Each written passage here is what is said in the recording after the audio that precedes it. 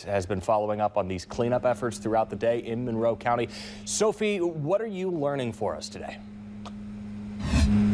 Well, Josh, I'm on St. Anthony Road in Ottawa Lake right now, just across from the gas station where that diesel leak is coming from. And this is the creek where people first discovered the diesel. They're currently pumping water out of the creek, trying to make sure that diesel doesn't get anywhere else. They've also built a dam back here again to make sure no more diesel gets out into the environment. But the thing is, we do know that some of that diesel has gotten out into 10 Mile Creek, and we have no idea how much.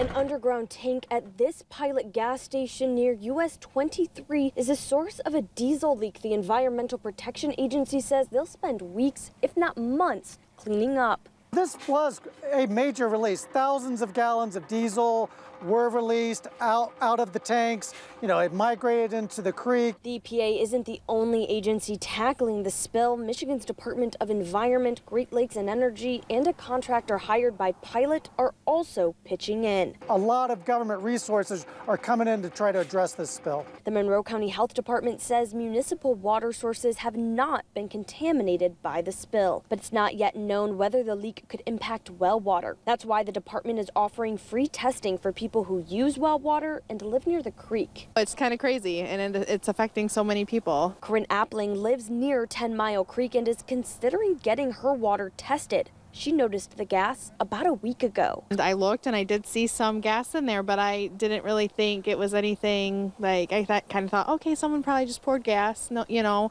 hopefully it'll go away. And then all of a sudden we see this big thing on Facebook that said it was a big oil leak.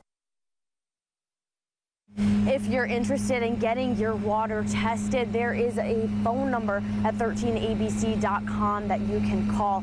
As for Pilot, the company sent us a statement saying, quote, once made aware of the situation, we immediately contacted the local authorities. The issue was contained quickly and remains under control. Now, this is a developing story, a lot that we're still learning about the impact that this is going to have on the environment. So we're going to continue reporting on this, and we'll be back with updates as the story continues to develop. Josh. All right, Sophie Bates.